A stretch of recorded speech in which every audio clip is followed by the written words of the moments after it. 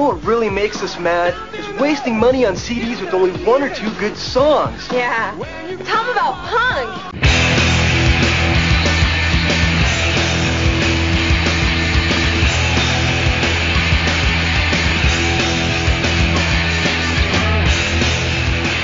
What's up, posers? Welcome to Punk Lotto Pod. I'm your co-host, Justin Hensley. I'm your other co-host, Dylan Hensley. And this is the show where we choose 1 year at random and select one punk, hardcore, emo, or punk-adjacent album from that year to discuss.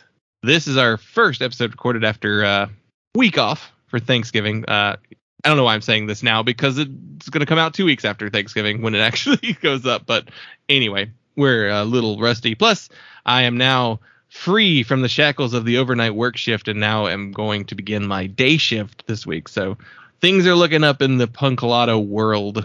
And if you want to hear more about the Punk Lotto extended universe, you can head over to our Patreon, patreon.com/punklotto-pod. For $1, you get access to all of our weekly bonus audio. And what did we talk about last week? We did And I'm Listening, where we go through our Last FM charts for the last month, basically, and talk about the records that we've listened to. Yeah, these have is kind of a staple of our Patreon bonus content. It might be like is it the first idea we had that wasn't a chart dive for the Patreon? That's probably, it's probably the first other thing we did. It was like, yeah, let's do our 5x5s. We were doing 5x5s originally, because that was the trend at the time. Which 5x5s have gone down. People don't do them super consistently, because I think everyone realizes that they don't have enough different stuff on their 5x5s. Yeah. I noticed it stopped being 5x5s. It started to be more like 4x4s and some like 3x3. 3x3s. I was in that camp too. I couldn't do it every week, and then I'm also this like I can't share my 5x5s. Like, it's gonna spoil the I'm Listenings for the future. Nobody cares. Nobody cares that. Nobody's gonna remember. Wait a minute. I already know he listened to that album. On his 5x5 2 weeks ago. Yeah, right. Or this just like, I can't wait for them to talk about this album, and then I don't mention it. Yeah. Fun stuff. Patreon.com. If anyone sees your 5x5 and really wants to know what you think of a record, they're just gonna ask. Yeah, right. Like, yeah, just ask me. I'll tell you. I'm not keeping it. Well, you'll have to subscribe to find out. That'll be $1. This is also, I guess, the first recording we've done since your band's new EP was officially released to the world. Yeah. Major awards. It's a good night to have a bad time. It's the great taste of McDonald's. Is that what the name's a reference to? No. I just have realized it recently. I was like, that sounds like a jingle. Oh yeah, it's the McDonald's one. Good time for the great taste of McDonald's. No, I was actually thinking along the lines of Born Under a Bad Sign, the album and phrase. And I was just kind of like toying with that phrase and expanded it into something else that I felt was thematic, because we grouped these songs together to be together. I mean, it's all the trumpet songs. We put the two weirdo songs on their own single, and then we put the dad rock songs on their EP together. So that's the two sides of Major Awards. We'll group the songs differently just based on what they are. But these are all the ones with trumpet on them, and Josh plays the baritone on at least one song in this EP. But they all felt like they fit together. Like sonically, they felt like they fit together more so than the other songs. Though I don't think anything is like too wildly out there, but we just kind of, they're more like the single. Those songs are more complex. There's more parts. They're almost written more like hardcore songs in terms of like, here's a riff. Like that's kind of like how those songs are structured. And then these are like, it's just a verse and a chorus. It's a verse and a chorus, maybe a bridge. Like it. some songs being slightly more progressive in structure, and some songs having more of a substantial bridge or like a bridge and a solo or something like that, like in terms of song structure, but they're still rooted in like what I would call like songwriter verse chorus structure, and that kind of, to me, that puts these songs together. But realized kind of that I had kind of created a theme, a nocturnal theme of like most of the songs kind of take place at night. Not that they're necessarily story songs. I think of them more as character study and thematic songs as far as the way that I incorporate narrative. But yeah, there's definitely like references to night, and like they all kind of have like a downward looking, emotional bent, I guess. But so yeah, I just thought I could say something with the title that is not a phrase anywhere in any of the songs, is not the name of any of the songs, that gives it kind of like this is a substantial work, even though it's an EP. And these songs belong together, not just because we play them not just because we wrote them, but because they like really do belong together. They're interlocked in some other way. It's kind of my thinking. But yeah, that's out there. Check it out. Major Awards Band on Instagram and Twitter, and I think we're just Major Awards on TikTok. I want to say the Bandcamp is Major Awards Band. No, it's just majorawards.bandcamp.com. Don't have my username Synchronicity, because I think Major Awards is taken on a couple of other, like just Major Awards is taken on Instagram and Twitter probably. Should check on those, see if I can get those handles. But I don't know. The links are all out there. Yeah, I would say Google it, but we're in the category of difficult to Google band names. So do the band name and the EP title, and you'll find it. Yeah, and I'll include a link to that in the show notes as well.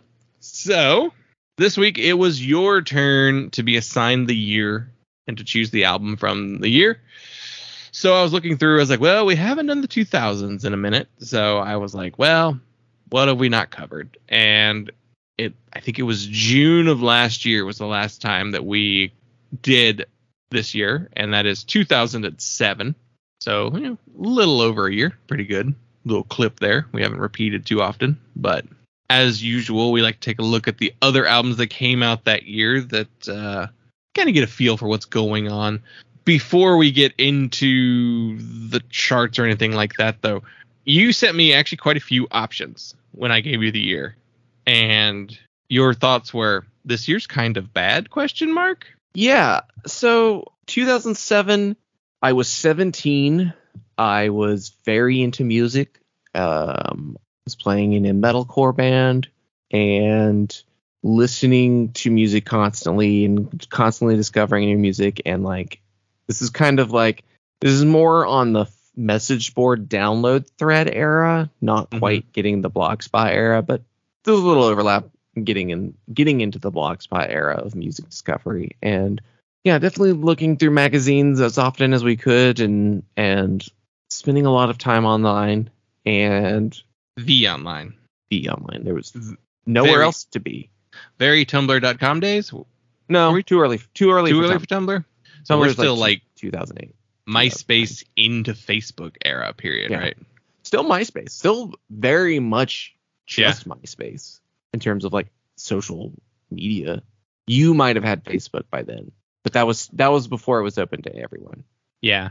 I think I got a Facebook in like 2006 because my friend in college was like, I'm just going to make you an account and it's there whenever you're ready. Because I was actually really resistant to it because I was like, I'm already on MySpace. I don't need Facebook. Like, yeah, like why do I want a smaller field of people to like, to interact with? I think I liked MySpace's like you could embed shit and like, the customization ability that MySpace had. And so I was very resistant to getting Facebook. And like I said, my friend Sarah at the time, she was like, I made you an account. What do you want your password to be? And like, like she made me get one. And then eventually like it overtook MySpace. So she was right to get me in there. She's like, this is going to be more popular. So use it. She lives in Japan now. Really very cool. So yeah. So it's a year that I remember very well. I definitely remember a ton of this stuff that came out. We definitely look at the charts proper. But in terms of like what I considered, like I really wasn't seeing a lot that I was that thrilled about, or like that I would want to talk about. I did send you quite a few, and they were like, but honestly, none of the ones I sent you, I was even like very close to being tipped over. You know, like the scales were just kind of teetering on some of these. Like it was, and it was weird. Like it was like the stuff that I was considering. I pulled Mongrel by the number 12 Looks Like You.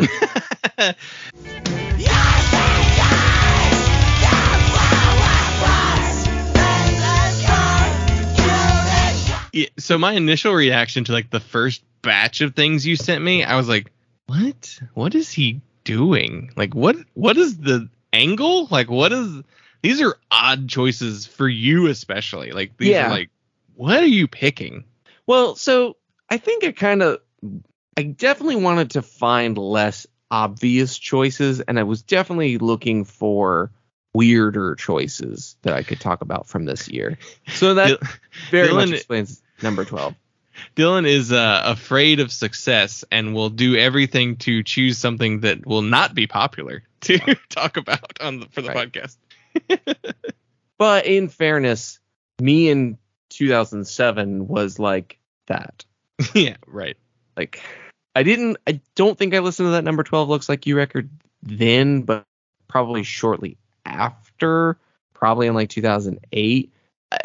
And like, so I considered that one because that's a band that I didn't think that I liked, because my first impressions of them was hearing some of their early stuff on the Barnes & Noble listening stations in the media department when they had the headphones. Such an important so many bands. tool.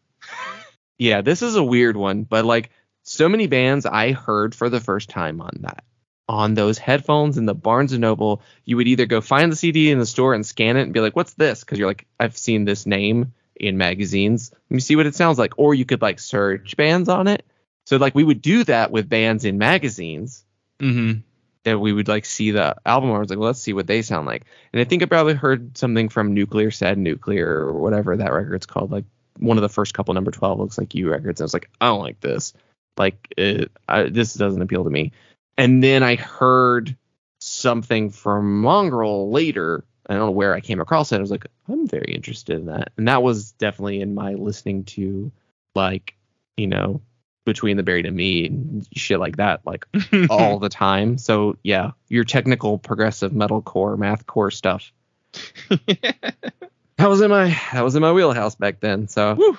I thought that could be an interesting one to listen to and talk about. And I think it is one that would hold up relatively well from what I remember of it. But again, it didn't really push me over. I considered Risk Revival by Hot Cross. That was definitely one that was much higher in my consideration. Never been a traitor, I didn't lie. Never criticized the turncoat written off its spine. I do think that's a good record, and that is something I discovered around that time period. Of course, like right after they broke up, I'm sure, which was always the case. Does Hot Cross feel like a forgotten band at this point? Yeah. Like I feel like they were really big and really like, I mean, if you were listening to this particular like style of music, like they're very well regarded, critically acclaimed, well regarded. People talked about them a lot. They had a budget. Like this was like during that period where this style of music actually had a little bit of like good recording quality behind it. I think Hot Cross was on the cusp of being like an Alexis on Fire.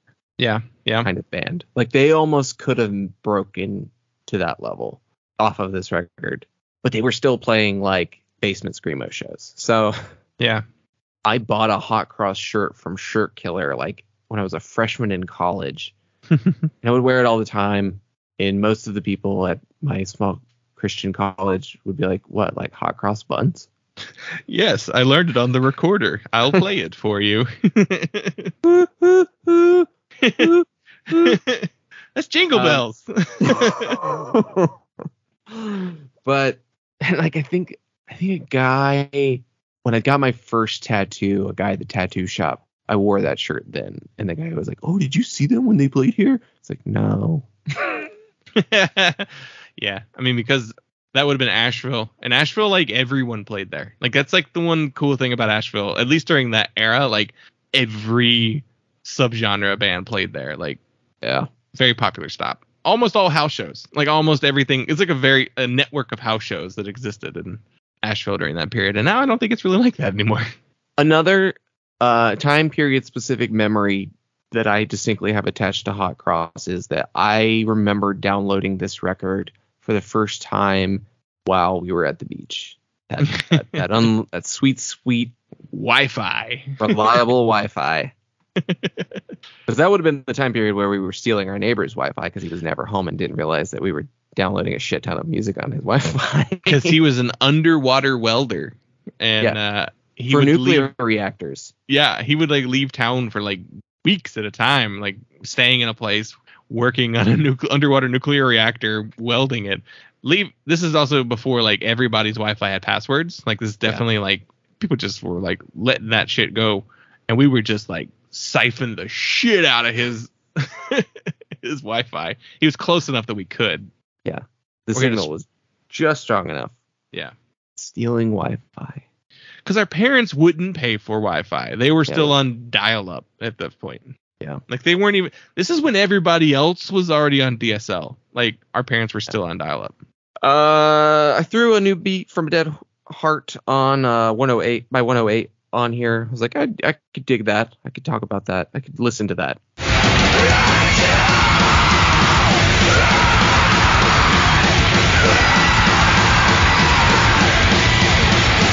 I didn't know how much I could talk about it. That's why I ended up passing on that one. Yeah, 108's like a really cool band, but like also like, yeah, I don't know their discography well enough to know that if I'd be able to really talk about it for an extended period of time. I considered Feast or Famine by Chuck Reagan because I thought that's an interesting variation on the kind of stuff that we cover. I feel it in my bones when the storm is cold. Then I wait for the rain and the wind to blow. A bit of a nostalgia listen. It's one that I know, and I thought there might be something to talk about in like that whole Chuck Reagan, Gaslight, and Brian Fallon. What's the acoustic tour that they did with like all of the guys? The Revival Tour. The Revival Tour. It's like that could be something to talk about, and that could be something to talk about in the future. I'm not ruling out ever talking about a solo Chuck Reagan record in the future, but that was one of the stronger contenders in terms of what I was considering talking about. I threw Prepare to Be Let Down by Ruiner on there. I thought that would be an interesting one to revisit because I loved that record.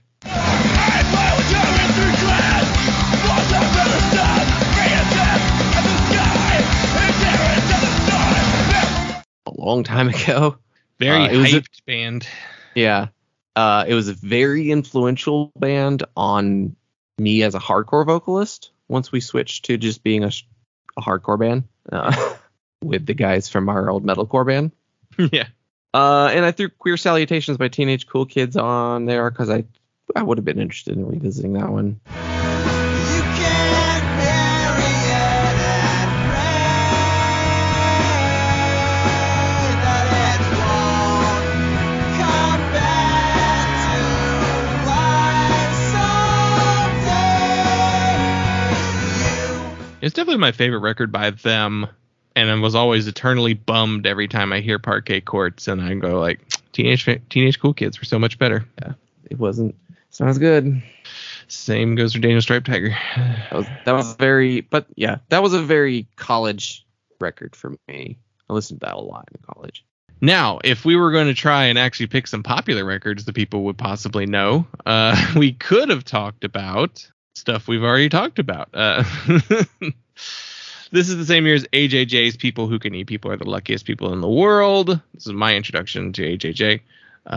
Paramore's Riot, which we actually did do an episode on. I just saw a TikTok of someone talking about overrated records where he mentioned We Were Dead Before the Ship Even Sank by Modest Mouse. And I was really wondering where he was getting the overrating from because I don't know that people loved that record. That's the one with Johnny Marr. Like I think that like it gave them a different cred than like the Modest Mouse fans weren't the ones who were really talking about that record. I think it was just the Johnny Marr fans being like, oh, Johnny Marr. Yeah. On the radio rock band Modest Mouse new album. I specifically remember that one not being well received. Yeah. Well, especially because they'd already hit like mainstream popularity with the previous record. So it's like this weird, like, oops, we shed our original base by going mainstream-ish. They didn't really ever change their sound, though. So, like, I think Modest Mouse fans stuck with them more than some other bands who got bigger. It was a little more in the post-punk revival vein, though. Yeah. We could talk about Ironworks by Dillinger Escape Plan. Yeah, we could. Yeah, that's kind of how I felt. I was like, that's a big record. I listened to it then, so I have those memories of it. Coheed and Cambria did No World for Tomorrow, which was the second good Apollo record, which is the first record they put out where I was like, I don't like this as much. Like, it was the first one where I was like, I definitely like everything else before this better. A trend that would continue, I guess, somewhat.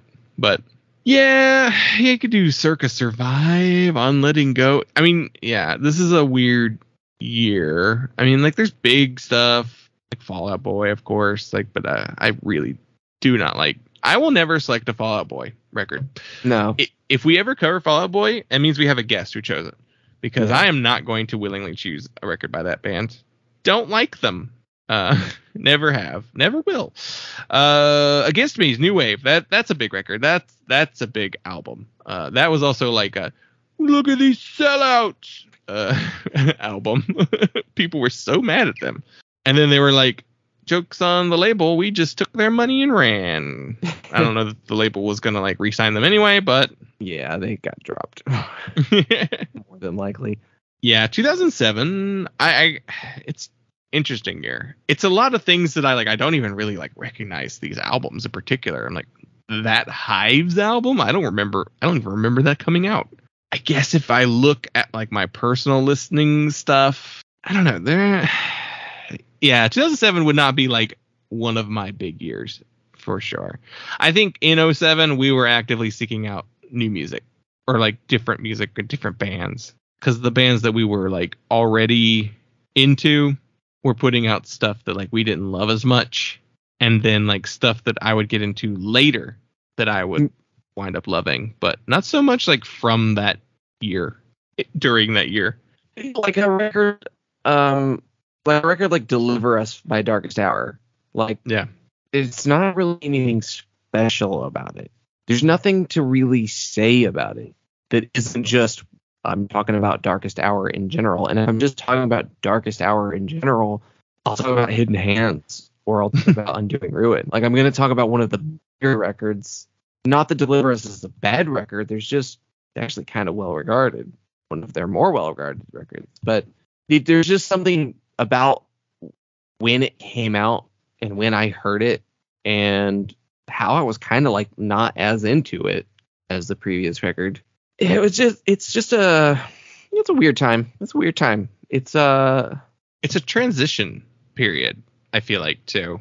Like, we're exiting metalcore as being like kind of like the big subgenre current wave, and then we're about to enter the more like Deathwish inspired stuff being big.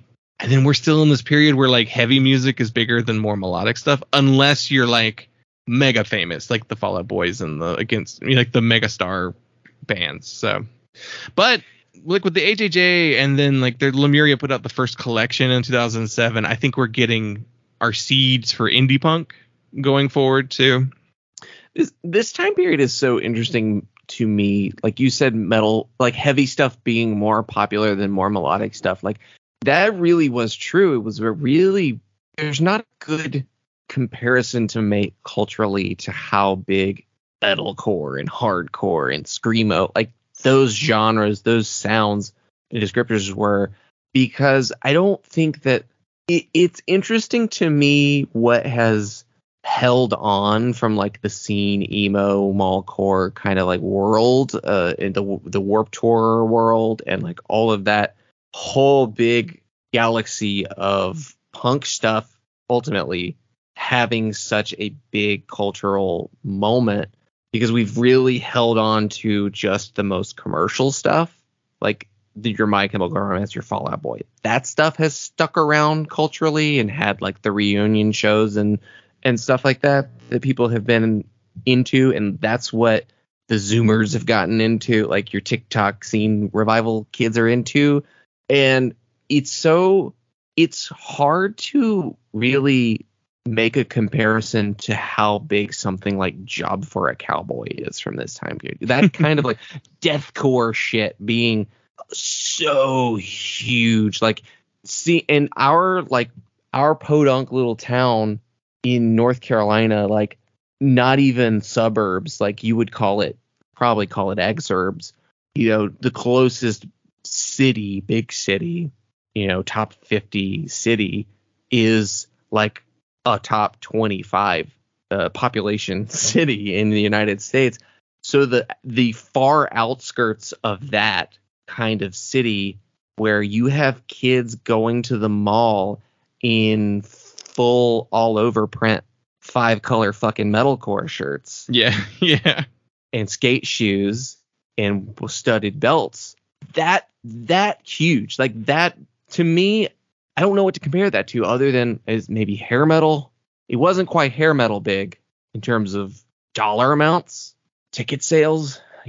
These bands weren't like arena level, but it was such a big youth culture moment that since then I haven't really seen anything like that for such really niche music. Ultimately, something that has such little radio appeal, commercial appeal.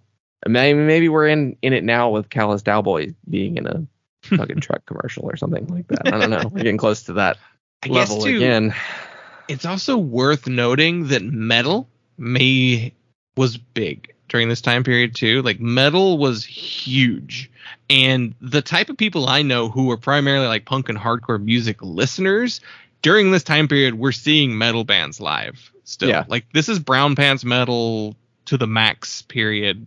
Like, there's a Rosetta record this year. There's a Neurosis record. The Red album by Baroness is this year. Like, this is metal has a musical critical stranglehold that like it doesn't really have normally.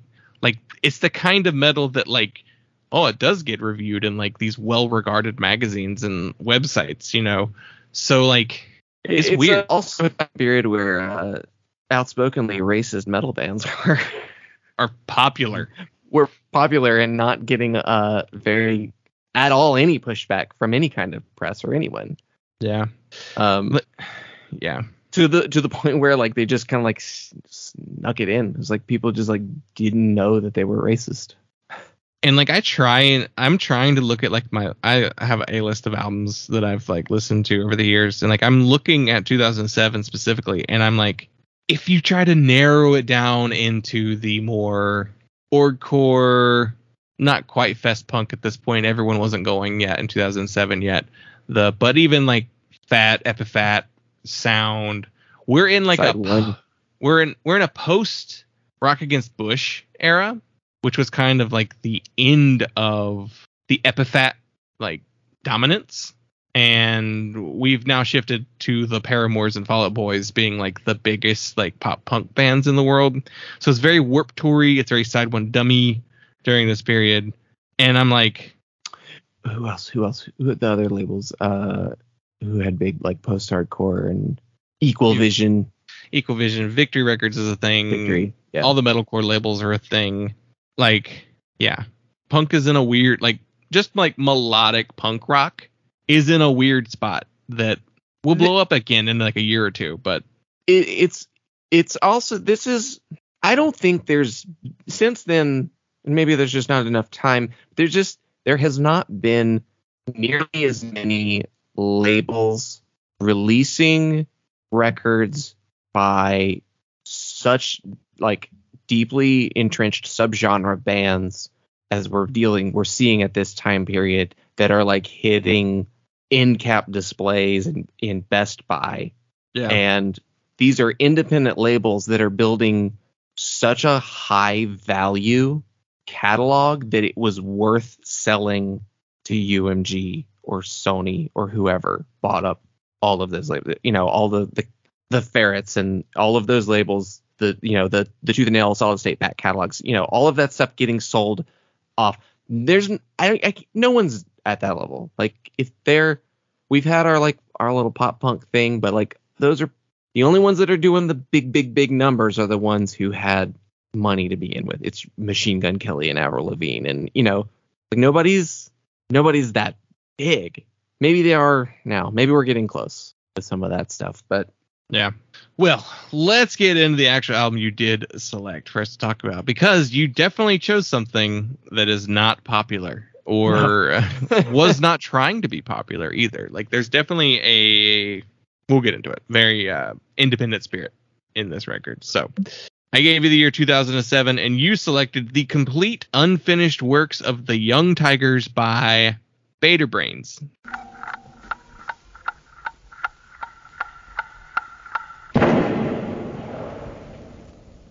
The autopsy begins.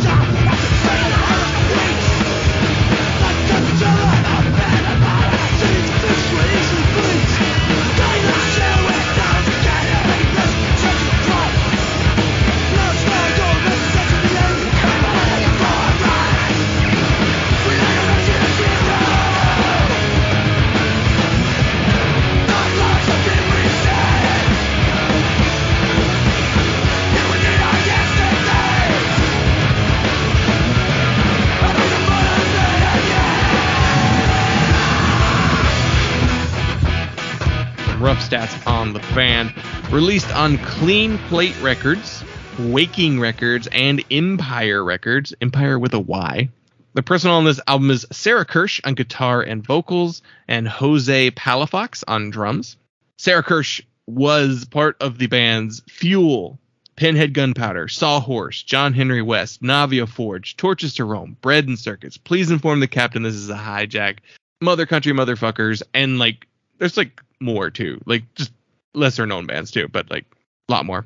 And then Jose Palafox was also in the bands Swing Kids, Bread and Circuits, and Yaphet Kotto. So this is the lane of art, of music that we are occupying.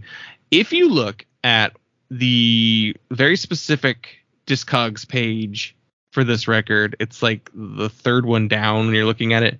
It also lists a lot more artists, but it's this. It's weird. So the way it's credited, band, the founding family members, and other parentheses literary tricks / meridian redirection / Hain Goshi by Kyle 487-R, aka Hidden Fortress / Gallbladder 39. We have Oral History SG number 051716, Poopy Loops, and Kakaxo by Kyle 465-T, aka White Magic, and Andrew M. Royd. We have on other PB number 716235, Volatile Mixtures and Plasma by Jason 22TX4, aka Cholima / New Morning Sun. We have Sound Escapade / Remote Psychotronic / Plastic Sweat and Catgut by Jason 22RX1, aka Crisco Thunder / Cornelius VSD. We have the Stock Footage / Metamind Circuit Medium / Lizard Brain by Kyle 427-L, aka Paul Pot / The Silicon Princer.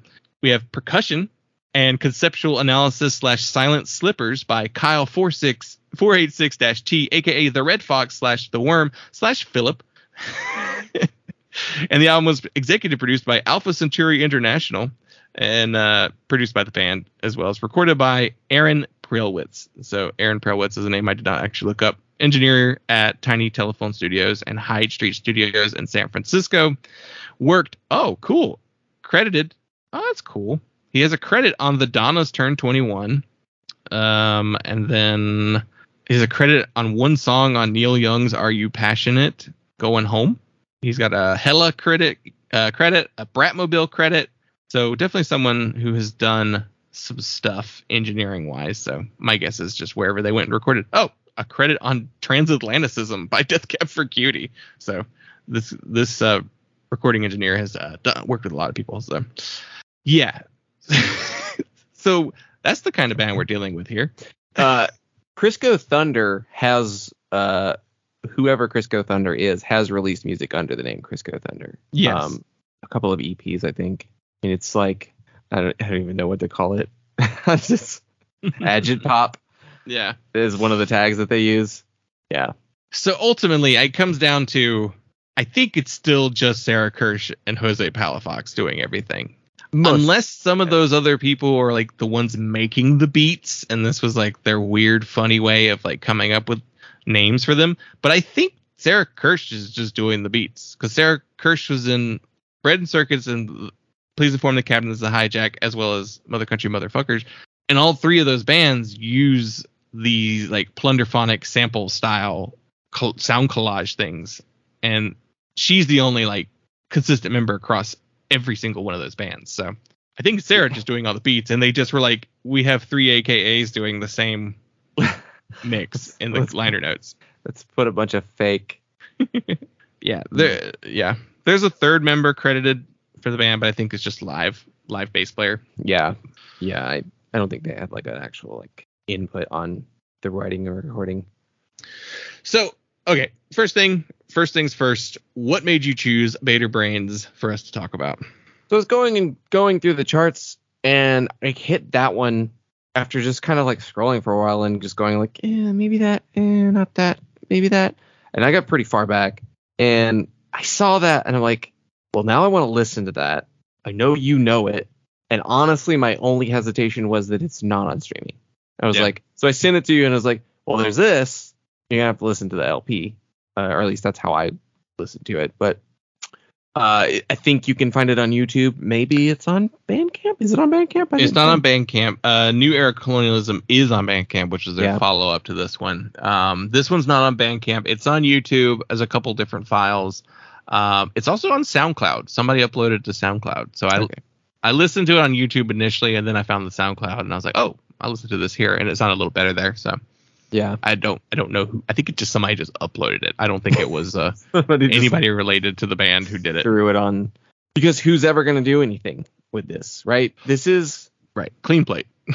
Yeah, it's Clean Plate who's going to do it. Sarah Kirsch bands are pretty much all like that, which is very frustrating. The only thing you can find on streaming is the only like album you can find is the Fuel LP, which is like the extended version of it, the Monuments to Excess, which I think includes some other material. But yeah, it's essentially their complete discography. There's no Please Inform the Captain. There's no Bread and Circuits. There's no like No Tortures to Rome. Can maybe you get John some Henry Pinhead West on there? Yeah, the Pinhead stuff that Sarah was on was like 2 7-inches, and that's really it. So they're on like this like compilation. There is a compilation that has her songs on it. And if you know her, like you know her art, like we know her work, you can tell she's on them, because I'm like, oh, those little like triplet guitars, because she's playing guitar in it too. No. Yeah, and you're just like, oh, that's her. I think what else? Yeah, there might be some. Is John Henry West? Might be a John Henry West, but that's not on there. But you can get that on Bandcamp. Yeah, you get a couple of things on Bandcamp, but even then, not all of her stuff's on Bandcamp either. No, it kind of depends on who else was involved with it. Can you get even Navio Forge on Spotify? No, you cannot. Indian Summer comes up when you search for Navio Forge. Yeah. Like, all right, well, I guess I'll take Indian Summer. And Indian Summer's probably only on there now because of the Numero Group reissue they just did. Yeah.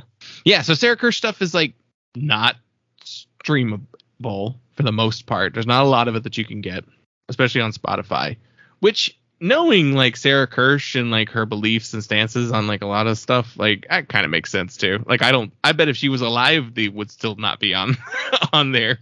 Yeah, very, very possibly. It probably would be on Bandcamp. Yeah, that'd probably be where everything else would be now. At least her like, because like Mother Country Motherfuckers, that's that's on Bandcamp, which the label put that out after she died, and so yeah, she would.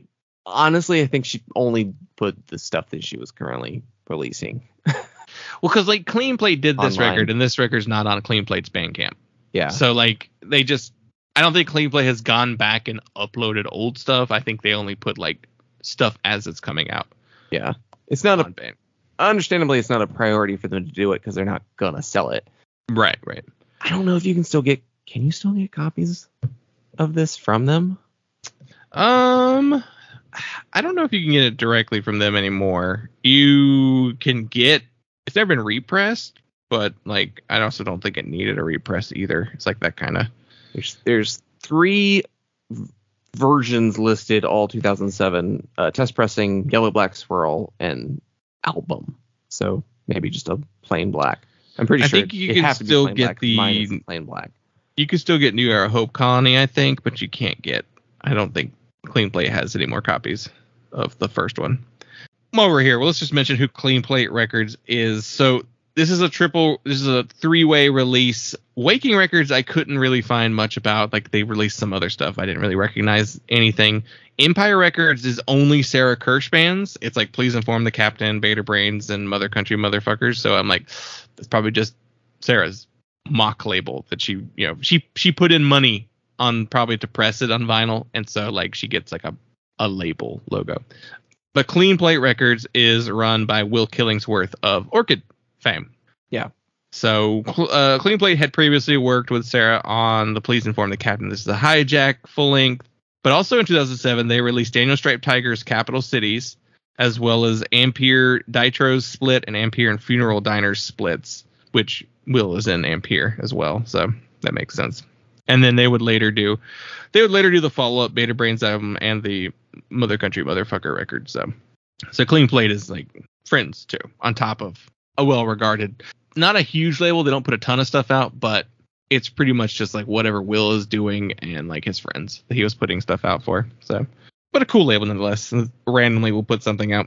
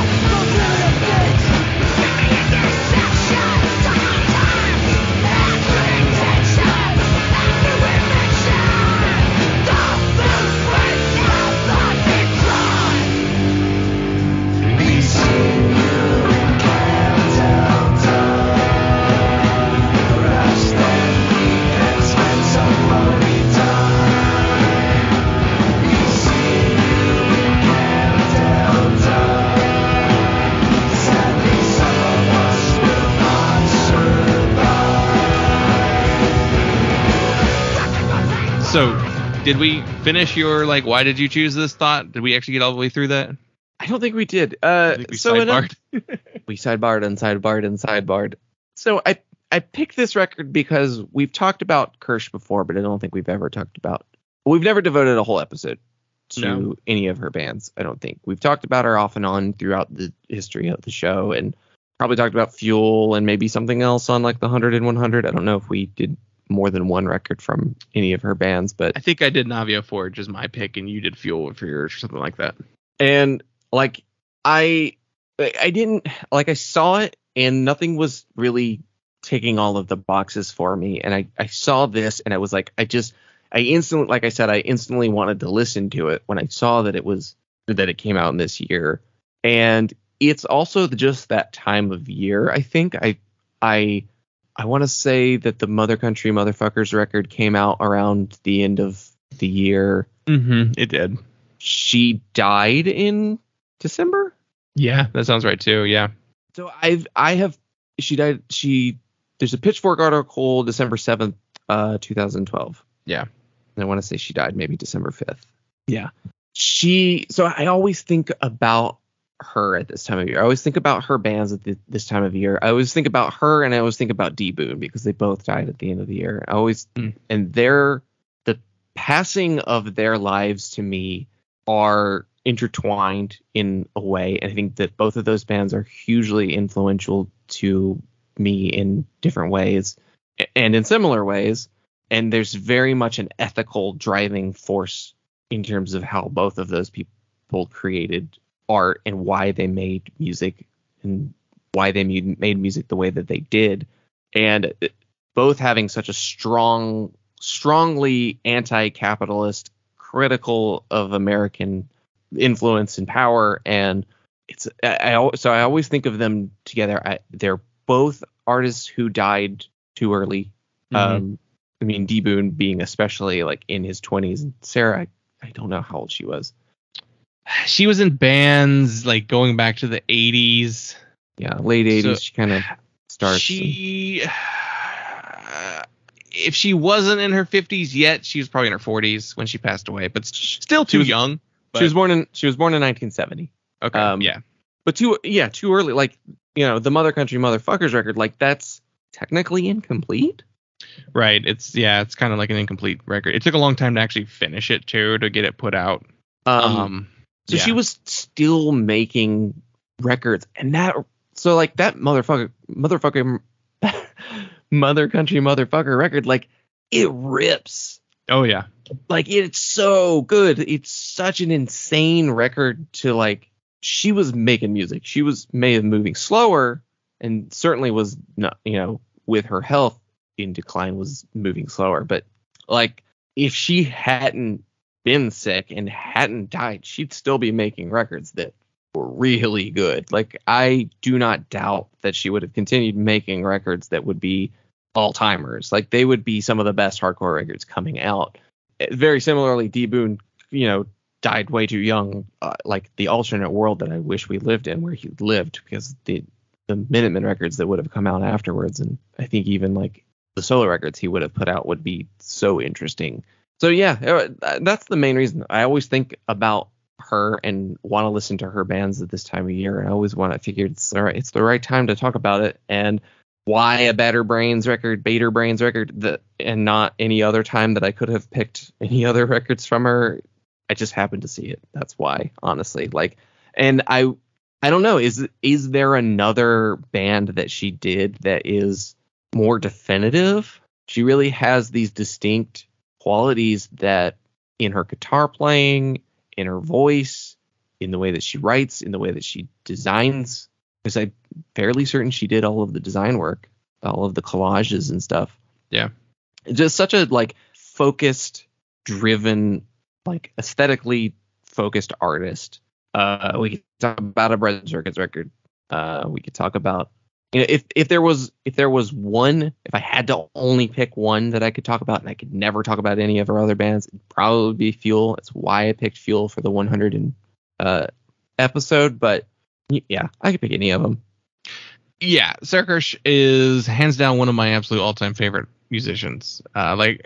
Especially when you go like an individual singular person, not necessarily like a band or anything like that, but like she and every band that she was involved with, they all show her talents very well, like very clearly, even when she's like not never necessarily like the creative force behind it. Like the Pinhead Gunpowder stuff, it's Billy Joe's band, and she's only on like 2 7-inches by the band, but you're like, I hear the backing vocals, I hear the guitar playing, like I hear her style in there. Or even like that Colbum EP that she did was like a no idea 7-inch. Like she didn't play No Idea Records or type punk music, like it was just, but I think she was just kind of along for the ride with that project. But even then you hear it in her guitar playing.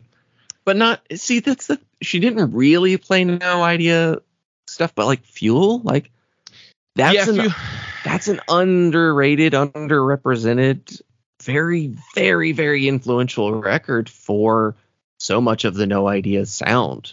Like, especially Against Me, we're looking to Fuel. Hot Water Music, we're listening to Fuel. Like, that's an influence. A lot of the Midwestern bands, you can get a sense of Fuel being an influence on the fest punk, and that's not the kind of stuff that she made going forward. She made very extreme hardcore yeah, after Fuel onward, but I don't know.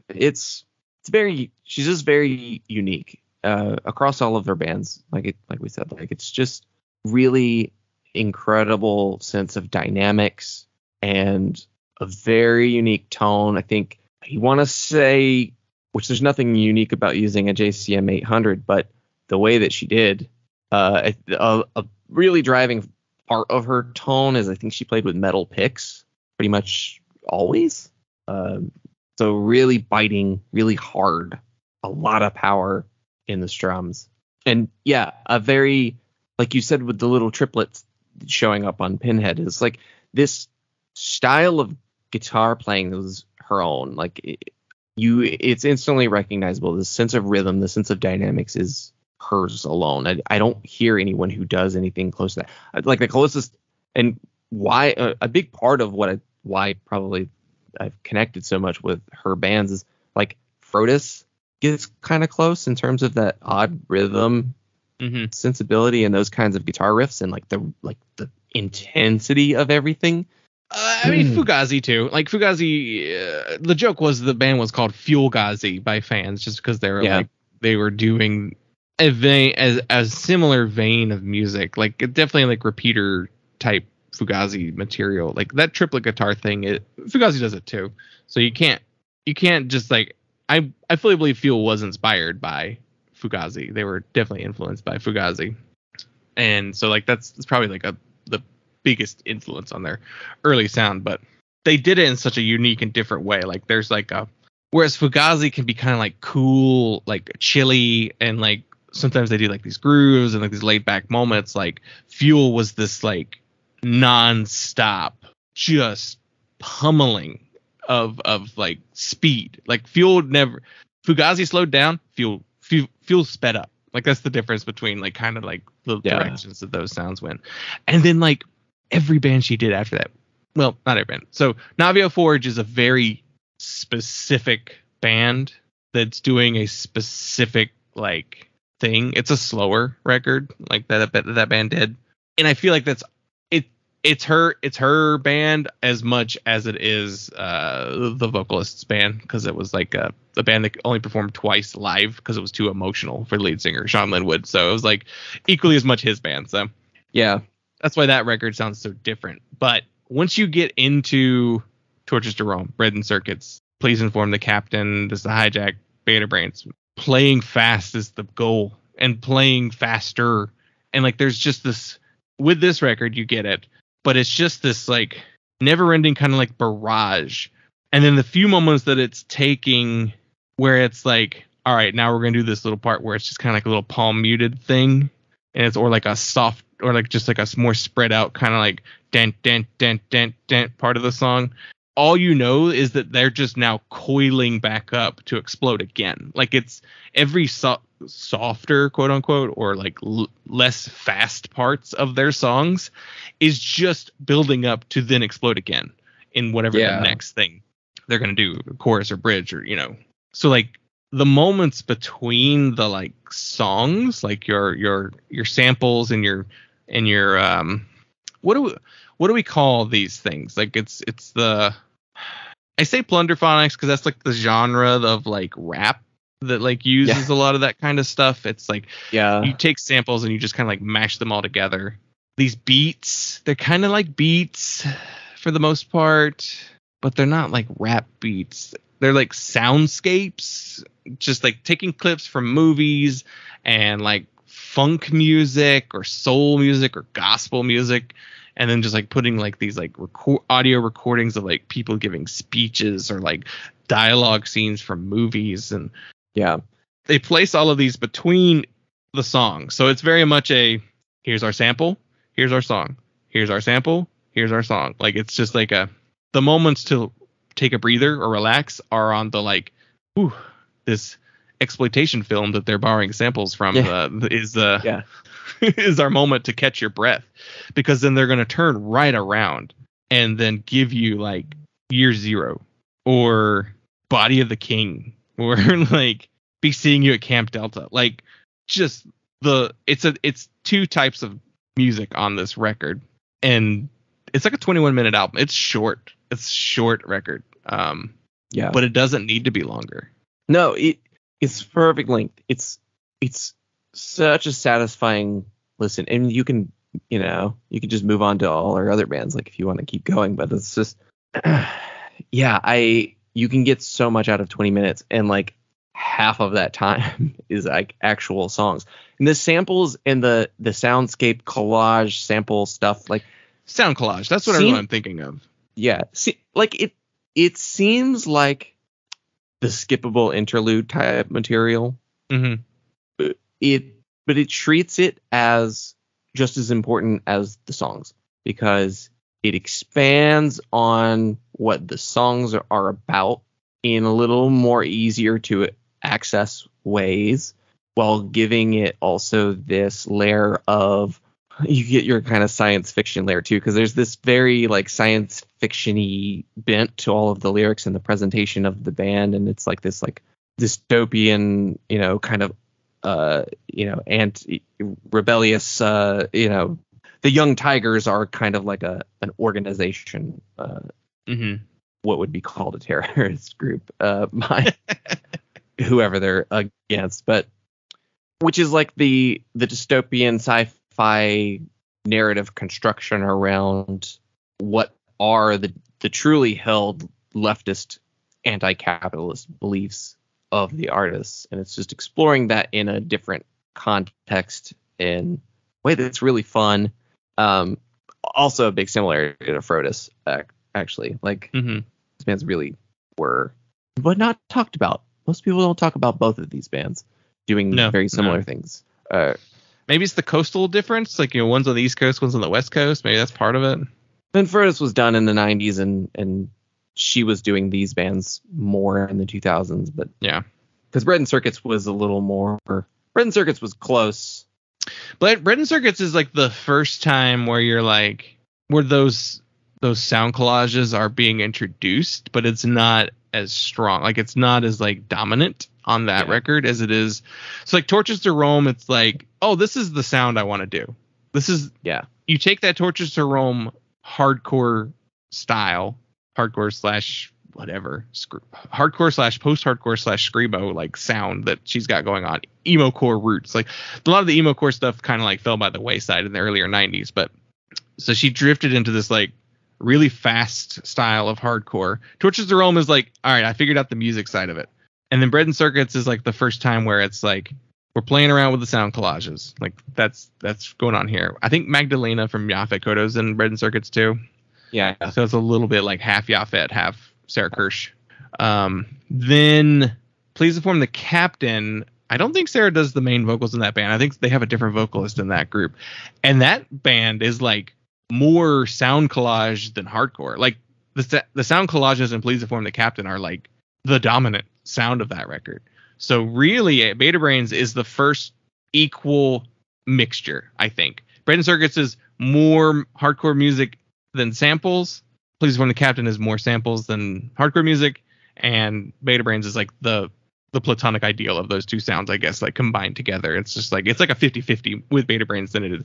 So I think Baader Brains is probably the more representative of her post-90s direction and creative fulfillment. So I think this is a good example to be like, here, start here. Whatever sound you like more, then I can guide you to that. But this is who she was as far as like an artist and the type of artwork that she was putting out. On top of like everything about this band was thought about.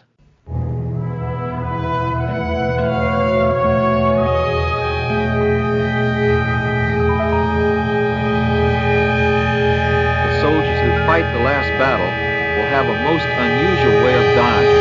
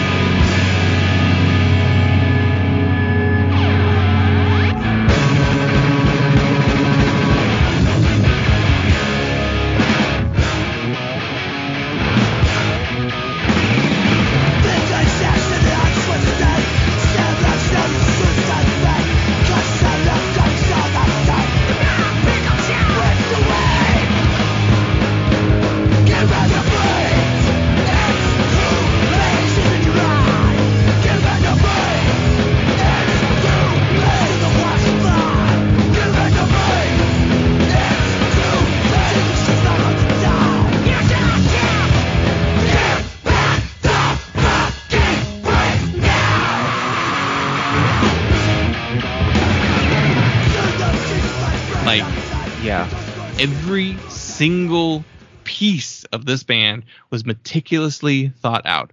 You got the songs, that's obvious. You got to think about that kind of stuff to get the songs there. The sound collages, you gotta think about it to get that there. The packaging, like all of the records were like always filled with like accoutrement. Like there's just like these extra things, like pamphlets in there. Yeah, flyers. My very fortunately my copy has like pretty much everything insert wise. You have the gorgeous album cover, which is a collage and the play on the Give 'Em Enough Rope Clash album cover. It's like a painting collage. I'm not sure what exactly. She did a lot of collage work. Incredible stuff. Some of the best collage work I've ever seen. Some of my favorite stuff. It has the Obi strip with Baader Brains over and over and over again on the front side, and then there's like, all of the like hype stuff on the back. There's a great little "Capitalism is Killing Music" play on the tape with the skull and crossbones with the tape cassette head. Yeah. Just full color, just like tons of color on everything. Full printed inserts, a full printed sleeve inside, like the record sleeve with lyrics, more artwork, all the like mythos of the sci-fi world, like all of these like little dispatches and things, just adding to the narrative of it. A pamphlet inside, which is like a full multi-page booklet pamphlet, like called Unconventional Warfare Survival Handbook. So like playing on like your anarchist pamphlet kind of literature. Yeah. Does it have the 10-point program of the rock band Baader Brains in it? Not this. Maybe not. I don't know about what's in the manual, but I don't know if this is a flyer that was handed out, but there's this thing. It's called the 10-point program to the rock band Baader Brains, and it's got 10 points, and it says: number 1, sell your friends. Number 2, sell your children. Number 3, sell your culture. Number 4, negotiate all principles into non-existence. Number 5, provide aid and comfort to colonizing elements. Number 6, consume dog shit and enjoy it. Number 7, sabotage all relationships. Number 8, spread lies about yourself and others. Number 9, facilitate the growth of markets. Number 10, kill hope in young people. Like, it's just like this propagandized, like put together, like this whole packaging of, yeah. And the new Baader Brains rock band would like to thank you in advance for upholding the status quo through assuming your historical place as duty-filled stewards of tradition. It is not without your tireless efforts and affirmations that these self-evident principles gain strength, precluding any and all possibility of a future, past or present, all the while preserving the sanctity of the marketplace and facilitating the lucrative flow of capital. You'll be rewarded handsomely for your new betrayals. Signed, the new Baader Brains rock band. So it's, yeah, just a very, very, very anti-capitalist approach, which is very similar to the Frodis way, because like Frodis also had like Frodis Conglomerate International and like being like this corporation that was like sell out all your beliefs and lots of like mind control and commercial corporate espionage, just very anti-corporate through the play acting like a mock version of an evil corporation, or which is fun and playful and silly, and like he's not macho and masculine and tough and doesn't fit hardcore at all in how goofy and silly it is, but like has genuinely good politics and message behind it and intention, and like is genuinely like lived out and carried out and acted upon and by the people in the band. Like they're in, I know at least in Sarah Kirsch's case is like heavily involved with like Bay Area, organizing, but and I love that this is a band that is not on streaming. This is a band that's not, you can't stream their music. It was never intended to sell well at all. Right. If sell out at all. And they probably did pretty small pressings, but they had copies for a long time. Clean Plate definitely had a box of these LPs for a long time. They weren't a long-lived band, and they put so much effort into packaging an LP for something that's not going to sell. The cost on this thing, oh yeah, I mean, it would have been cheaper, this time period. Getting records pressed wasn't that expensive, but the packaging still is like pretty high cost. To go to all of that effort to have the presentation be such an important part of the music, it's a whole art piece, and it's so contrary to the time period of heavy music that we're in, of hardcore and being like merch machines and just like churning shit out and like making tons of money, relatively speaking.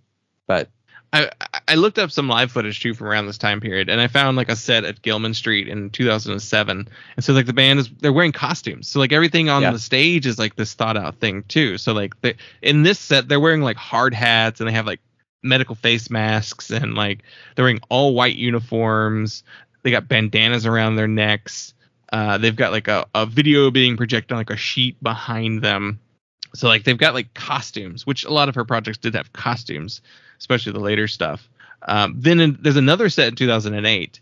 And so like it starts with like a bunch of people getting up on stage wearing ski masks and like passing out pamphlets. Maybe that 10-point thing is like them. Is that where that comes from? But like they're passing out all these pamphlets, and then those people all leave the stage, and then the band comes up, and they're also wearing costumes again, and they're wearing these, I think they're supposed to be like Japanese militant costumes, and they're like these like military kind of clothes, but they're tiger striped, like they're blue and tiger striped, and like they're wearing like the military hats, so like it's definitely like militia looking garb. And then they're still wearing like the medical face mask. I think some are wearing like bandanas up instead, which in 2008, it's like, now that we've lived through a pandemic, it's like, Jesus, they were very prescient. And there's some lyrics on here too where I'm like, this is still a thing today, which we'll get into later. But so yeah, every single thing about this band is thought about, constructed, put forward. And maybe the costumes aren't the best looking costumes, and like the sheet on the wall with like the projector wasn't like the coolest looking thing either, but it was still very much like a DIY put together, this is on a budget, this is what we had around the house type thing.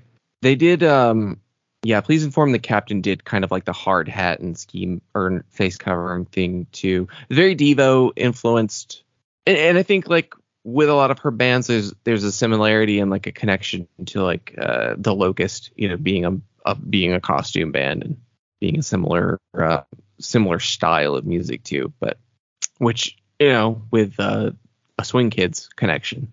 Yeah. The does also make a lot of sense too. But Mother Country Motherfuckers, I think they did the what was their costume? They were masks, like Halloween masks of some kind, I think. Like they look kind of like Reagan masks. I don't know if they were, or were they like those clear ones with like the painted like cheeks and eyes? I've seen footage. They're definitely like wearing masks and costumes. I can't find pictures of that band. At least at one point they did the Warhol wigs and like black sweaters and white pants. Like they all wore the same like Andy Warhol outfit. But like I think they did the weird rubber matte face mask thing too, which that I think it was just face paint maybe, or like a latex mask. So with this band, like the music is just badass. It's just this loud, fast, hard hitting like music.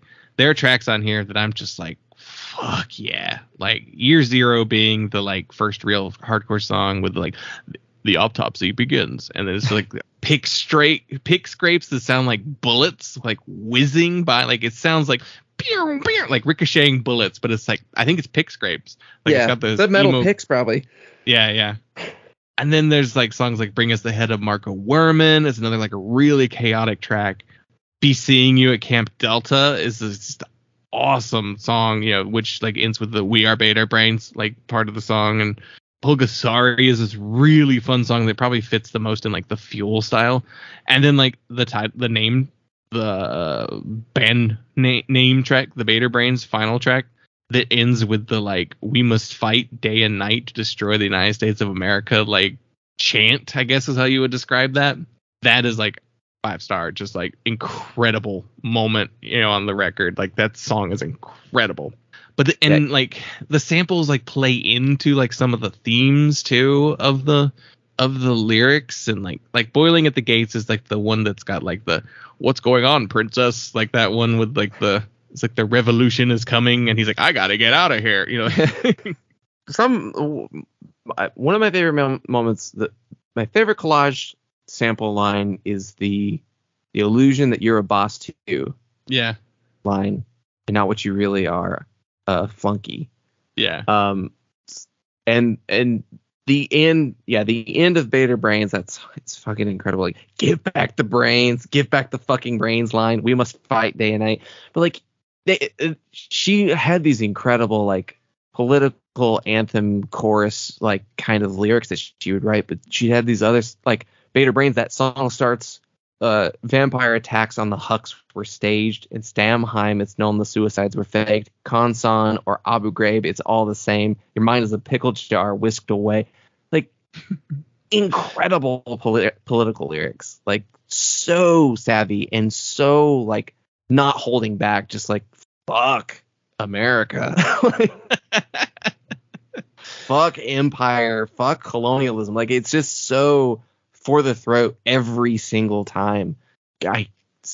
Some of my favorite hardcore lyrics, political lyrics, like really just incendiary. This is the kind of music that I'm like, I gotta read the lyrics. And then like, it's also the kind of lyrics that I'm like, well, I gotta look up what that means. I gotta look up what that is. Like, I don't know what this is referring to, so I gotta figure out what's going on. So it literally starts with their name. Baader Brains is a direct reference to Andreas Baader, who is the one half of the Baader Meinhof group, the Meinhof, Ulrich Meinhof. The group was actually called the Red Army Faction. They were a militant, far left West German group, very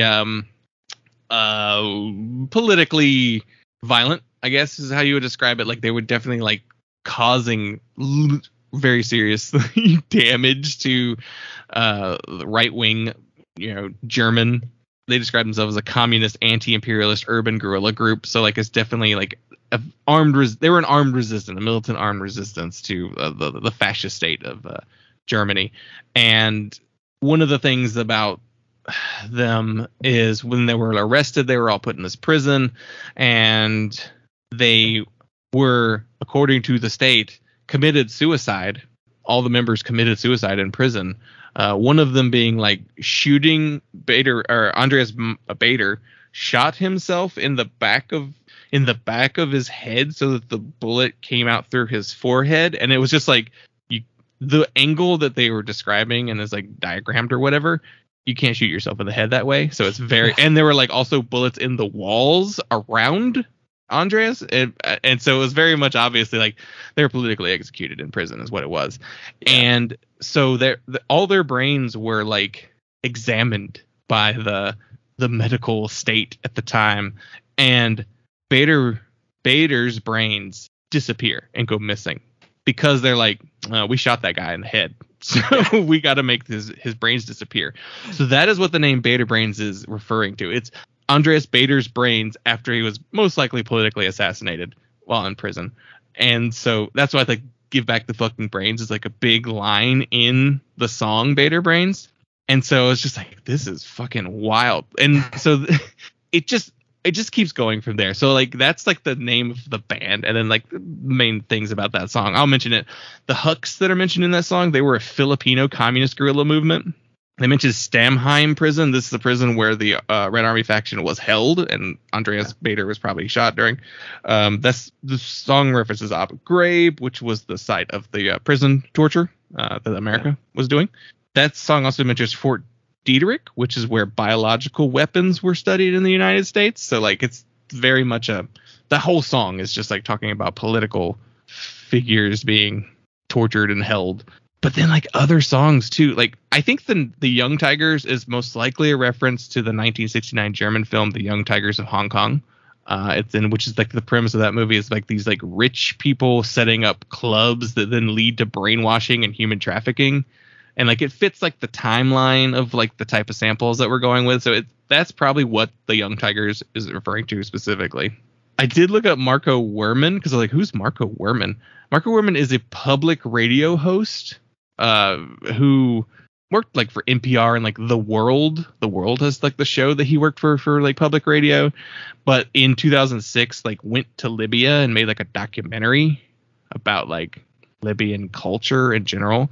And I think that Marco Werman is like the subject of some negative feelings. They're like, there's lines about like drinking wine or something. And basically like, you're just going there to like, I'm traveling the world to like show off like my, I don't know.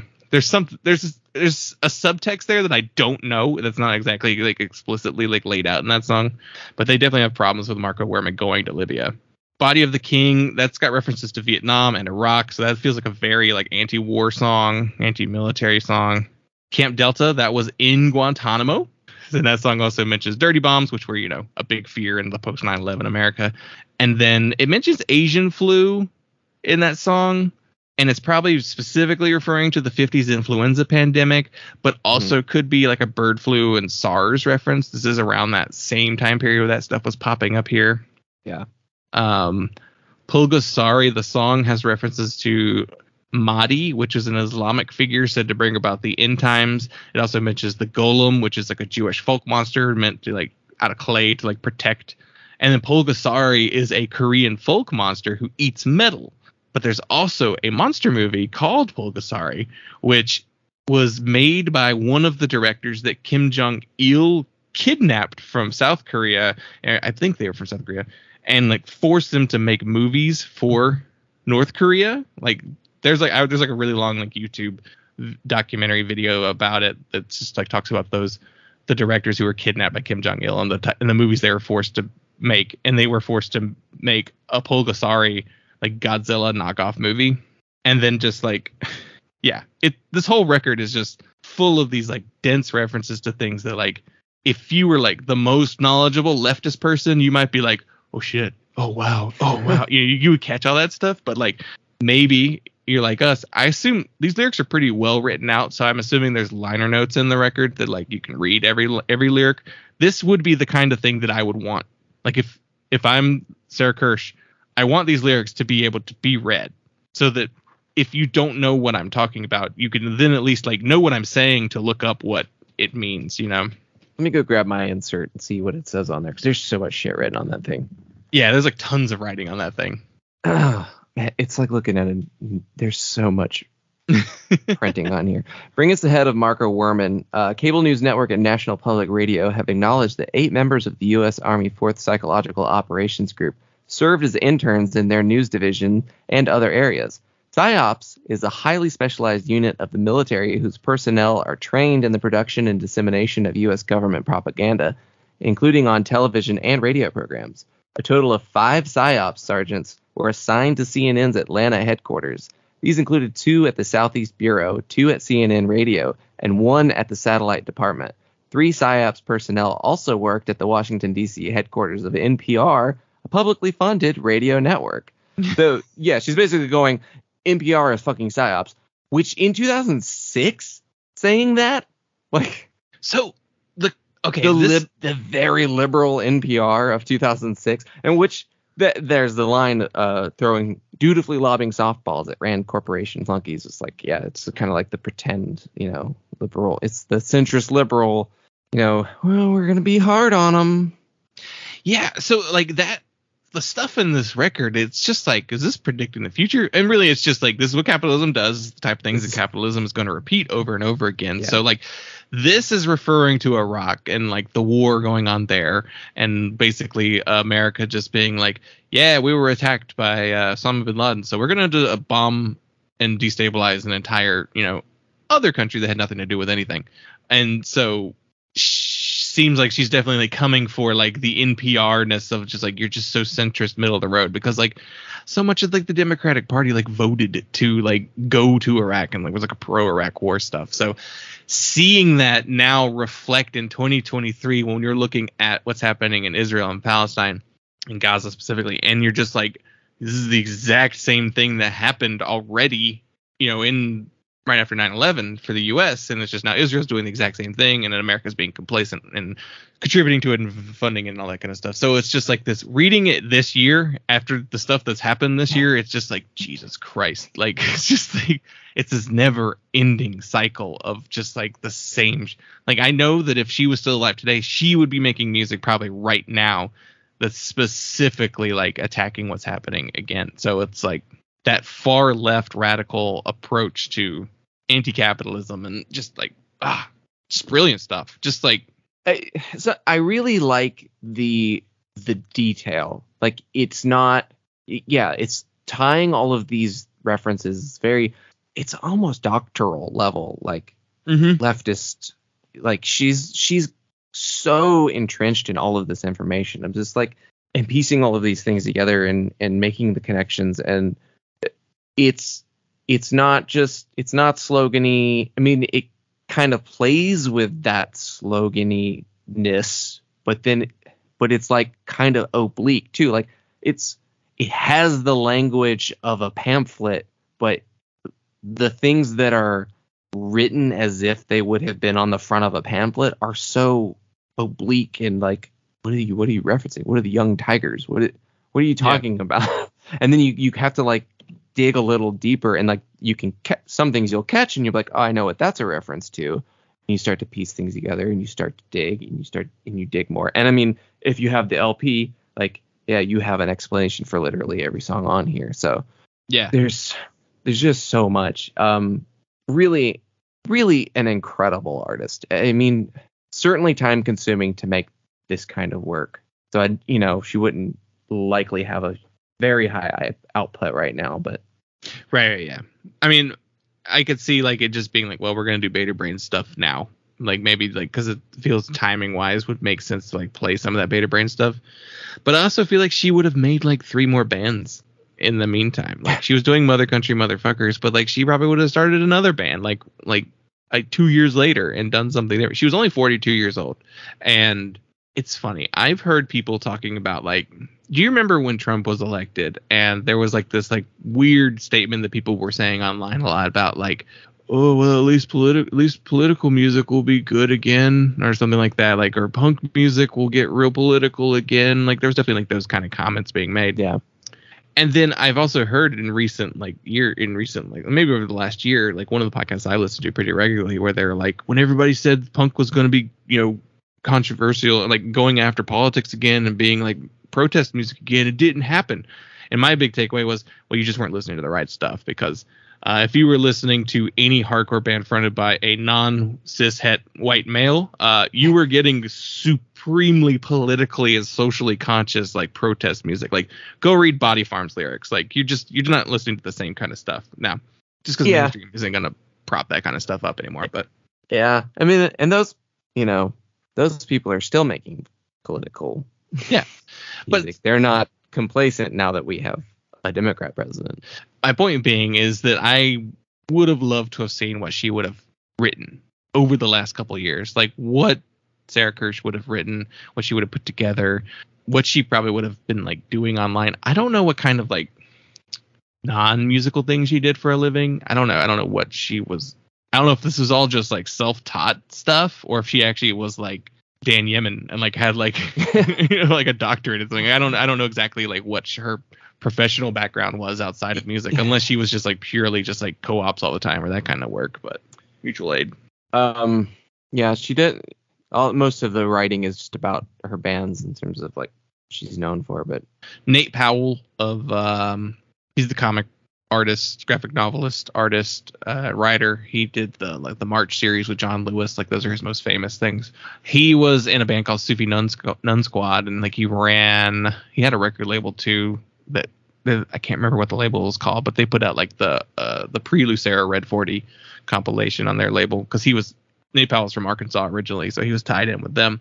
But with Sufi Nun Squad, like, he became really close friends with Sarah Kirsch, and so like they like toured together and like were friends, and whenever they had the chance they would see each other and talk. So like he wrote this really awesome piece about Sarah when she passed away in 2012, and he kind of is very much in line with a lot of that like same approaches and beliefs to like stuff like that. And it shows in his work too, like the stuff with John Lewis, like it's political, comic books. That's like some of the most famous thing he's ever done. So yeah, there is this, the thread still kind of lives on and continues on. And yeah, it's just truly like genius level stuff. Like, I think Baader Brains it's the last project she did where she was like alive while completing every single step of it. Cause I don't New Era Hope Colonialism, which is the EP after, came out in 2012, which is the same year she died. I don't know what month that came out in. I don't know how involved she was with that release and packaging. If she was sick at the time, I could see maybe not being like super duper involved in that side of things. She had a medical condition that was like basically like in her blood. It's like a genetic mutation in her blood that like caused like lymphoma and a specific cancers. Anemia. I don't know exactly what name it was. It's like a form of anemia that causes cancer, was essentially what it was. Yeah. So like she was diagnosed with that. Like, she was trans as well, and I think it was like she came out as trans, and then like not long after she came out, she was also diagnosed with this form of anemia. So like she didn't even really get to live like that long of a life like out as her truly preferred gender and everything like that. So she may have been like open with some family and friends prior to that, but publicly it wasn't like that long of a life. So like even then, like I feel like she's so interesting because like so much of her lyrics and content is so much, it's just like leftist politics is like the main thing. But then like I wonder too, like if her personal like gender identity stuff would have started to play more of a role lyrically too. Like I don't know, we never know really what else we would have gotten from her creatively. And Baader Brains, I feel is like the last piece where she was like, I wrote explanations for every single song on here. There's so much writing and content all over this stuff, thought and everything put behind it. It's just like, yeah, like I said, is it like the peak? Like, is it the pinnacle of her like creative output? Like, is that like, I don't know. I don't know what she musically, I don't know what was necessarily her favorite thing that she'd ever done, but yeah, I could see Baader Brains being just kind of like. Well, she seemed like someone who was constantly looking for it. I mean, always moving on. Like, this is Baader Brains is her and a drummer ultimately. Yeah.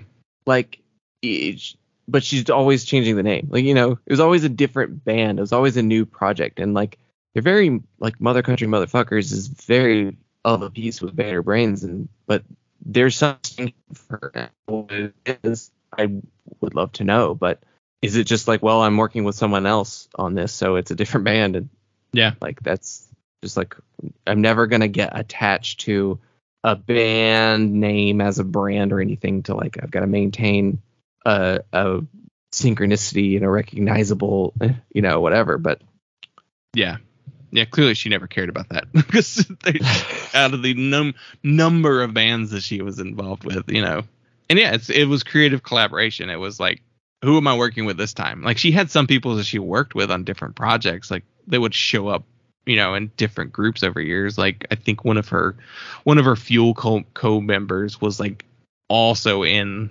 Torches to Rome, maybe, or something like that. Like, people would she would come and go with different people. So it's like whatever, like what was the word I'm thinking of? Like, just like the group of that she's working with. It's like, all right, this group is now this band. Like, this is Please Inform the Captain. We're done. Cool. This one's Baader Brains now. Like, it's just like whatever configuration of people that she's working with is a new project. And maybe this is just the one that was just like the most just her, as far like Jose was involved in the as the drummer and was also in Bread and Circuits, but she's the vocalist, she's the guitarist in this band. So like, she's doing the lyrics, she's doing the liner notes, she's doing everything. So it's probably the most purest form of just her, with like less output from other people than some of the other projects. But I don't know, it's fucking awesome. It's so good.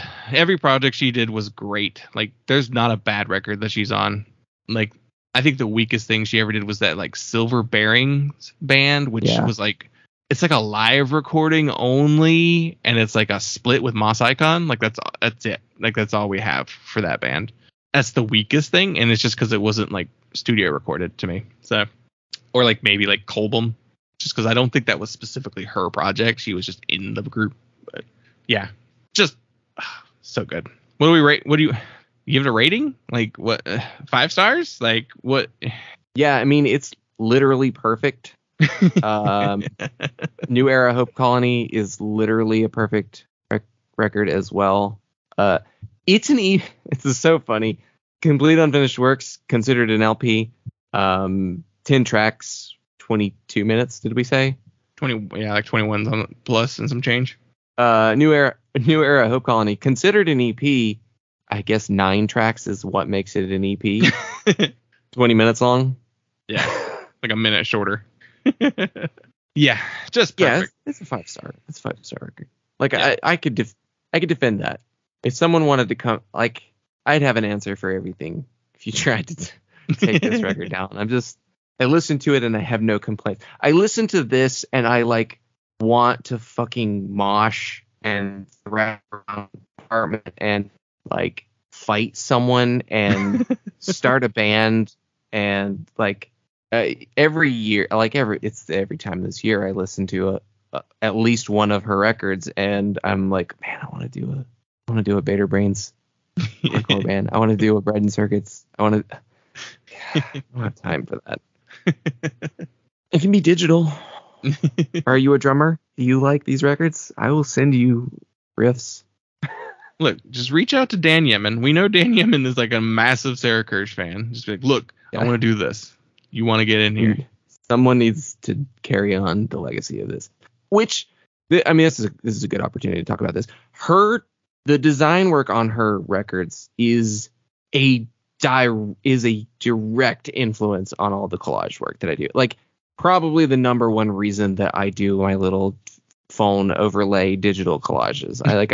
I'm just like, part anxiety, part I want to do that kind of artwork. I just love looking at it.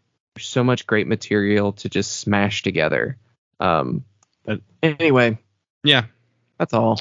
Yeah, I think that'll do it. So thank you all so much for listening. Definitely went a lot longer than I thought we would on this topic. It's funny. I was definitely like going into this. I was like, I don't have very many notes. Like, I don't know what I'm going to really say. And then it was just like, I never paused. I feel like we didn't stop at all. Like, no.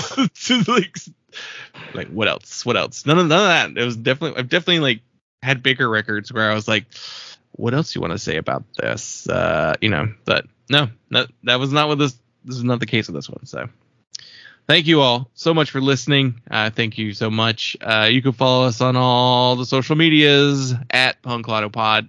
You name it, we got it at Punklotto Pod.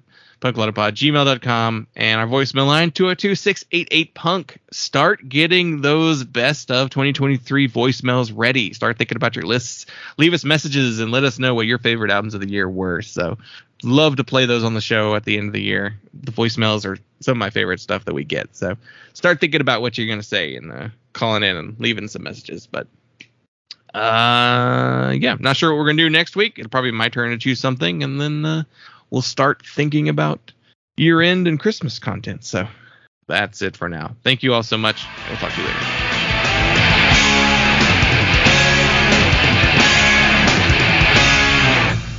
To order Punk, call the number on your screen. Rush delivery is available. Remember, this special offer is not sold in stores.